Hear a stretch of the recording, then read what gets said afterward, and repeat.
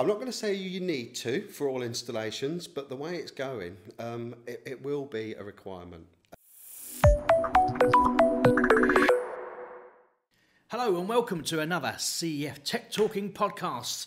You've got myself, Darren, and you've got himself, Dave. Dave's on. Hello, Darren. So we've got us in. And we are rejoined by Michael from the IET. Michael Peaks, welcome back. You've been on a previous one. We've come to drill you again, Michael. Yeah, because you were so good last time, we really wanted to get into some nitty-gritty here. Because we heard a little rumour that you sit on Subcommittee A. I don't sit on Subcommittee A. I'm the committee manager of Subcommittee A. What does that mean? You get the T's? What? Nearly.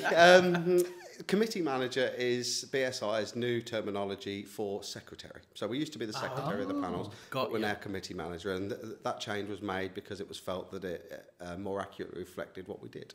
So how influential are you on what happens then, or are you just recording what happens? I'm responsible for recording and organising the meetings, etc. From the IET's point of view, we'll have a representative in the committee. So the IET are represented on that committee, but I'm purely management. So there's two of you. So there's yourself and someone else there representing. No, they'll be representing the IET, so they'll be able to actually participate in the meeting. Whereas me as committee manager, I'm, like you say, more of organising. So when it comes to vote, you can't vote then? No, I'm afraid not. No, I'm sitting on my hands. So what areas does the panel cover? So JPL 64A... Subcommittee, not panel. Yeah, how dare you? Yes. You're not allowed to call it that anymore. I'm one of the old boys. I still call them panels. You're not allowed to. They got rid of that. We even changed the way the name. So it used to be JPL A/64. It used to be JPL 64/A. It's now JPL A64. It's just the way the computer did it. Anyway, what do you do when you're there? What we actually do is we're the committee responsible for verification. Although we have just last year we've had a scope of work increase slightly, so we're now called verification and general aspects. But in the majority, we deal with parts 1, 2, and 3, which internationally is all part 1, 60364 part 1, and we deal with part 6, so inspection and testing. Everybody's favourite. Here we go. So were you part of the whole insulation resistance discussions then? I was there. This is where it's going to abdicate all responsibility. I took the notes. Right. Well, have a look at your notes because I've got some questions for you. Right, so Dave and I have been going around delivering the changes that have happened at Tech Talks, and we have been getting a little bit of disgruntledness from the audience when we start to talk about insulation resistance tests, and it's all to do with the changes that happened in and around regulation 643.3.3. Allow me a moment. It says here, where connected equipment is likely to be influenced, the measurement of the results, so that's external equipment connected, could influence the results. So this could be things with neons, things that are connected, downlighters, anything like that could affect it. It said the tests or be damaged by the test. The test shall be applied prior to connection of such equipment in accordance with table 64. 64, the table there, is all about the test at 250, 500 or 1000 volts. Yeah. It then goes on to say, following connection of the equipment, a test at 250 volts shall be applied between live conductors and the protective conductor connected to the earthing arrangement. The insulation resistance shall have a value of at least 1 megaohm. So the two parts to this. The first part is, are we absolutely sure that you guys that do all of the stuff on your subcommittee are telling us we need to do a test before and after we do our second fix? I'm not going to say you need to for all installations, but the way it's going, it will be a requirement. So back in the day, 16th edition, when we were apprentices, if we were going to carry out insulation resistance testing, we'd go along, make sure all the switches were closed, we'd remove all the GLS lamps, etc., and then we'd carry out a test.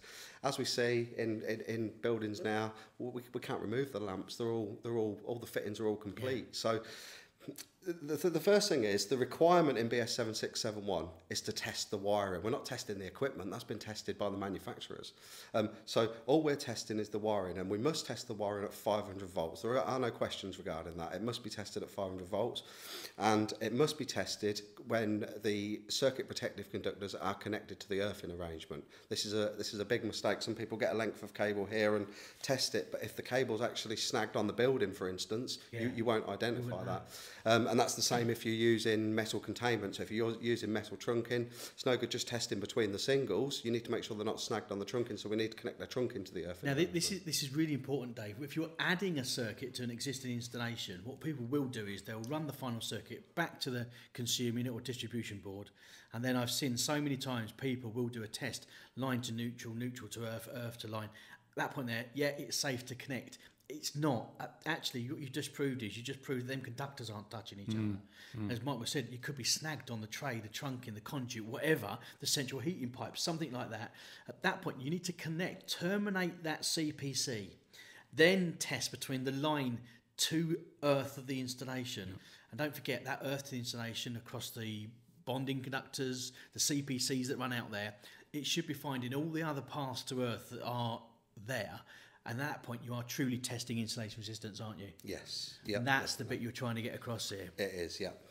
But just sort of questioning that, though, as a principle, in the sense that if there is a fault, as we've just described, say to the trunking, you don't need 500 to pick that up. The 500 is purely to check the veracity of the cable insulation, isn't it? It is, yes. So that would be picked up by a 250 volt test. Yes, it would, yeah, but that's not what's required. So the manufacturers require us to do a 500 volt test on the cables to verify the integrity of the cabling.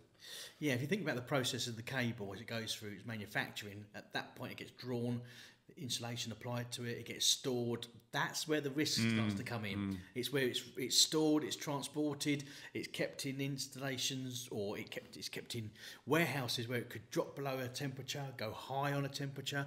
We then go and install it without heating it up properly or whatever, and that's what manufacturers are really concerned with.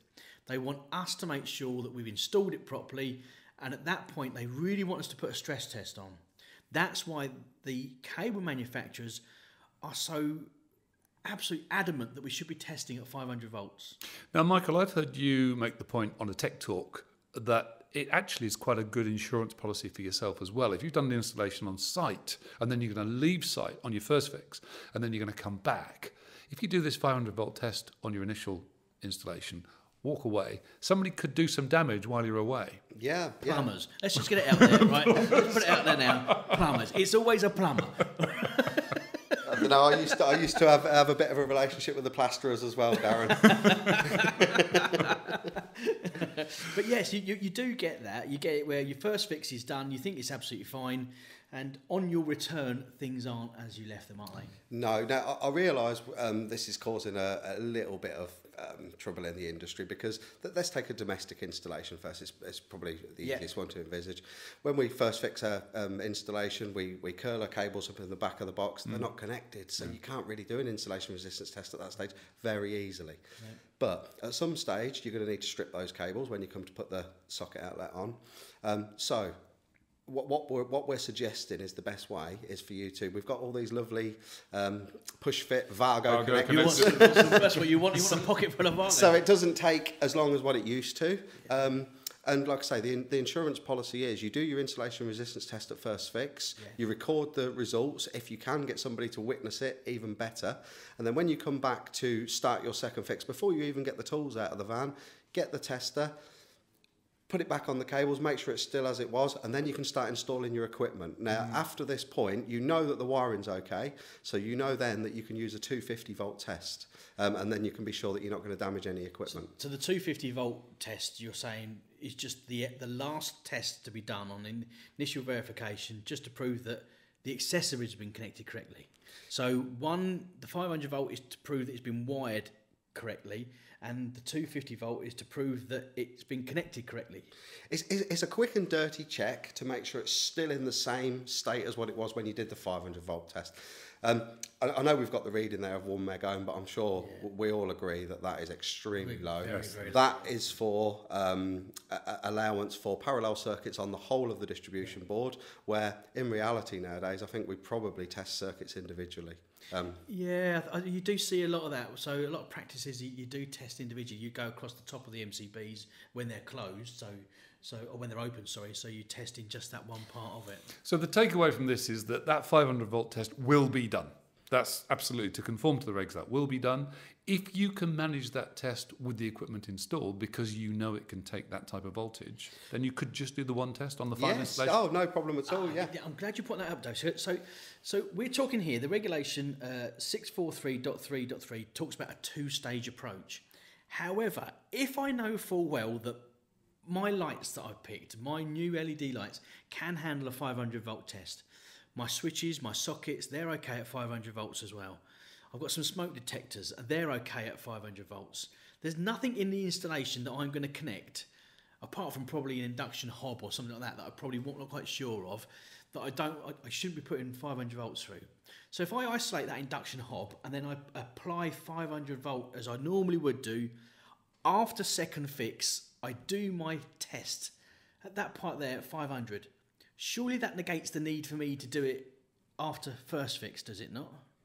Yeah, provided you're happy with that. Providing all the cables have been tested at 500 volts, it doesn't matter what stage you do them at. And like I say, it'll be different per installation. So a domestic installation, there's going to be some element of connecting. Yeah. But let's say a commercial installation, you've got a load of lighting trunking, you've got all your bush sets all drilled out, you run your singles to your last fitting, and you pull loops at all the other fittings. So that test is quite easy to do. Yeah, you just do the one. Now, although we're saying about the two tests, and it clearly says in here there's two steps approach to it, we've looked at the form recently, Dave, haven't we? There's only one box to fill out now. There is only one box. Now, what you need to remember is that form, the generic circuit of schedule details and the circuit of schedule of test results, is there for the initial verification and periodic inspection. So you use the same forms for the EICR as what you do the EIC. That's a difficult bit, isn't it? Otherwise, you could just put the 500 volt result, couldn't you? If it was just going to be used for verification. Initial verification, 500 volts, you could just put that back all the way through. Yes. Now, we were in... let me think back to the last TechTalk we were in. We were in Cheltenham, and some guy put his hand up. No, it wasn't. It was Bolton. Some guy put his hand up and said, we have to do 500 volts and 250 on periodic inspection reports. Yeah, not true. No. So let's get this right. This here that we're talking about is for initial verification only, isn't it? It is, and to be quite honest with you, it's very unlikely, although it's not forbidden, that you're going to get to use 500 volts on an EICR. There's real confusion on this, though, because this has caused a lot of confusion. We're getting people all the time asking, how do I do it on an EICR? And again, that gentleman wasn't aware that you could drop it down to 250 volts for an EICR. So let's just see if I've got all of this quickly. Let's see if I can sum it all up. Let's sit in. Here we go. Right. So on initial verification, the regulations are asking me, after first fix, it's suggesting I should be doing a 500 volt test after a first fix. That's hard to do. It's not impossible, but it's hard to do. So if I can do it, great. If I can't, and I'm absolutely fine that my second fix isn't going to be a problem being tested at 500 volts, I can leave it. I don't have to test after first fix. I can go straight to jail. I can go straight to do pass go straight to second fix stage. And at that point, I can test at 500 volts. However, if I'm doing a warehouse conversion into loads of offices and there's loads of lights going up there, and I'm not sure whether they can withstand that 500 volt test, at that part, me as the person carrying out the installation, I need to be aware, I think I should be doing a test here after first fix. And that's the one you'd record, the 500 volt test? Yes. Yeah. It's important to remember, though, we talk about the equipment not being able to withstand the 500 volts.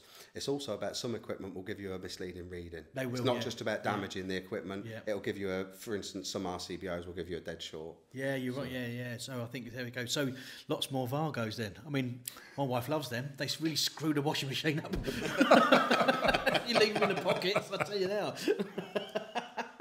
I mean, there are other things. You can get these, most downlighters now come with these flow connectors, clipping bits and bobs. So there's lots of methods out there. So although, yes, it could be difficult, it's not impossible, is it? And I think that's what you guys are trying to put across here, that it's something that should be done. We should. In fact, this isn't new, Dave. It's not new at all.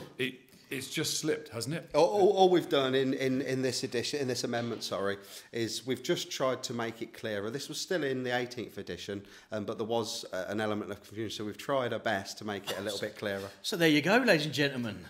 The insulation resistant testing, clear as mud. You heard it here first. Thank you, Michael. Your life is well spent on that committee. Yes, thank you very much for listening to another CF podcast. Don't forget, if you've liked today, please share, like, and subscribe to what you're listening to. And we'll look forward to seeing you all next time on another CF Tech Talking podcast.